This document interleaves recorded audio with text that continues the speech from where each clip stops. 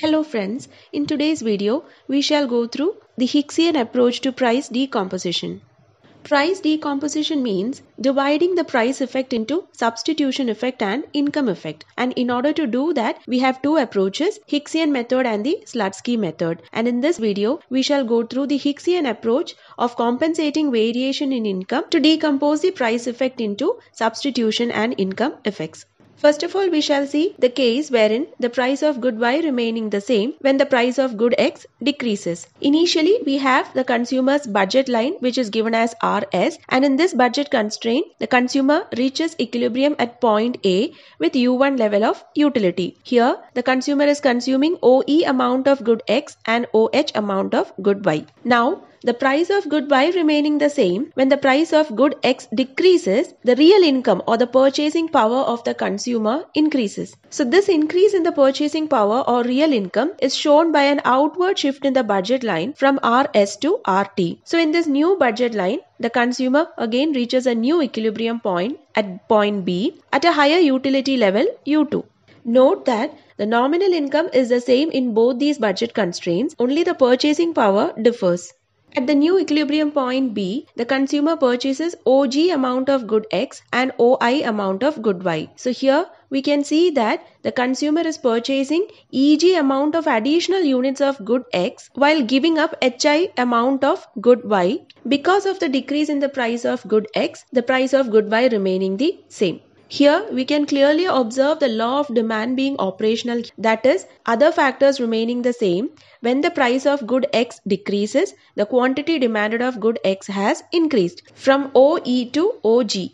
So this additional EG amount of good X purchased by the consumer is because of the decrease in the price of good X, and this represents the price effect. In other words, the movement from point A to B shows the price effect. Here the consumer is in a better off situation. That is, when the price of good X has decreased, the real income or the purchasing power of the consumer increases. The consumer has reached a higher utility level. So clearly the consumer is in a better off situation. So here, using compensating variation in income, this increased real income is adjusted so that the consumer remains in the same level of utility as before the price change. Or in other words, the increased real income is adjusted so that the consumer maintains the initial utility level, which is represented by U1 indifference curve. So in order to maintain the initial utility level, we have to adjust the increased real income downwards by drawing a budget constraint parallel to RT budget line, and that new budget line should also be tangent to the initial indifference curve U1, and that is represented by the dotted red budget line. Now this new red budget line is tangent to the initial indifference curve U1 at point C. So we already know that the consumer has purchased an additional EG amount of good X just because of the decrease in price of good X, the price of good Y remaining the same. Now out of this EG, EF amount of good X has been purchased because of the substitution effect. In other words, the movement from point A to C shows the substitution effect. That is, price of good Y remaining the same. When the price of good X has decreased, good X has become comparatively cheaper than good Y, which is why the consumer is substituting more of good X for Y while maintaining the same utility level. The movement from point C to B shows the income effect. In other words, FG amount of additional units of good X has been purchased by the consumer due to income effect. Here we can see that the price of good Y remaining the same, when the price of good X has decreased, consumer's real income increased. So this increase in the consumer's real income has made the consumer in a better off situation. That is why the consumer's utility level has also increased from U1 to U2. So consumer is in a better off situation because of the increase in the real income of the consumer. So due to this increase in the purchasing power or real income of the consumer is purchasing an additional FG amount of good X, which is due to the income effect. Next, we shall see the case wherein the price of good Y remaining the same. What happens when the price of good X increases?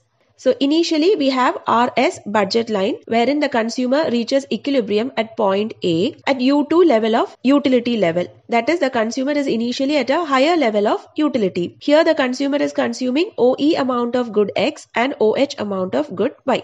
Now, the price of good Y remaining the same, when the price of good X increases, what happens is the real income of the consumer will decline. It means the consumer is in a worse off situation because his purchasing power has decreased. So that decrease in real income of the consumer is shown by RT budget line. That is, there has been an inward shift in the budget line from RS to RT. So in this new budget line, the consumer again reaches an equilibrium at point B. Here we should note that the consumer initially was in a higher utility level, and due to the increase in the price of good X, the consumer now has reached a lower utility level U1.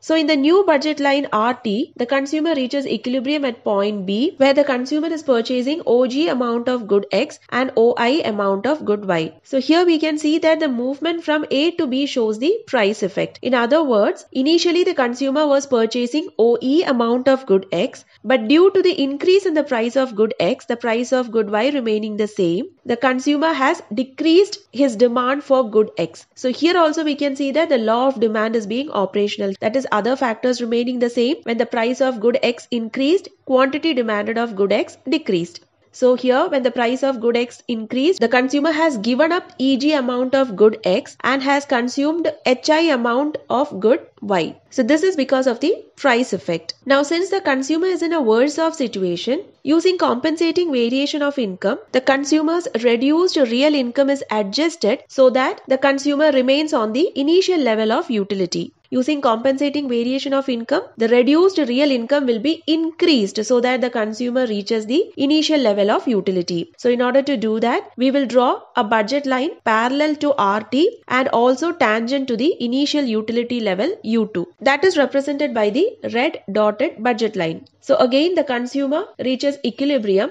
with this new budget line at point C. So the movement from point A to C shows the substitution effect. That is, the consumer is maintaining the same level of utility at U2, but because of an increase in the price of good X, price of good Y remaining the same, good X has now comparatively become more expensive than good Y, which is why the consumer is purchasing more of good Y and less of good X. So the movement from point A to C is the substitution effect. Or in other words, EF amount of good X is being given up in order to purchase HJ amount of good Y. This is the substitution effect. Whereas the movement from point C to B shows the income effect. That is, at point C we can see the consumer is in a higher utility level, whereas at point B the consumer is in a lower utility level U1. The consumer has reached this lower utility level due to the decrease in the real income of the consumer because of the increase in the price of good X. So since the real income of the consumer has decreased, the consumer will give up FG amount of good X for IJ amount of good Y. So this shows the income effect. So in short, Hicksian method of using compensating variation in income actually adjusts the change in the real income to allow the consumer to remain on the same level of utility as before the price change. So this adjustment in the purchasing power or the real income of the consumer is represented by the red dotted budget constraint in both the diagrams. And that is what divides the price effect into income and substitution effects. Hope you all have understood what compensating variation in income is and about the Hicksian approach to price decomposition. If you like the video, do subscribe to my channel and share to maximum. Thank you.